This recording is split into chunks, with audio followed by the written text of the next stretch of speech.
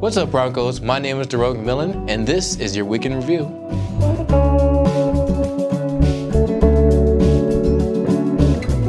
The Center for Ethics in School Communications hosted a joint social media forum aimed to inform students about the power of social media in politics. News reporter Aya Miller covered the forum, detailing their talk on how populism is adapted to involve social media as their primary platform. Former Western graduate David Anderson has been elected as Kalamazoo's new mayor last Tuesday, winning on a count of 5,879 votes. Lead news reporter Cameron Bratton recapped Anderson's longtime political career in Kalamazoo and what he aims to accomplish as mayor. Michael Flowers, WU's basketball guard, is looking to bloom into Western's next basketball star. Football beat reporter Seth Berry interviewed Flowers to get his view on playing for the Broncos and overcoming adversity. The Outer Worlds, a role-play game by Obsidian Entertainment, released a couple weeks ago to glowing reviews by critics and gamers alike.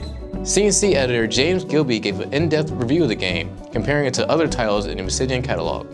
And finally, our headline story for this week, the WU Board of Trustees approved the increase in rates for student apartments and revealed the rates for new Arcadia Flats.